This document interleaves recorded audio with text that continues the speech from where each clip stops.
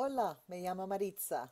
Hi, my name's Maritza. I'm a retired Spanish teacher. I now work from home, and today we're going to learn how do you say exercise in Spanish.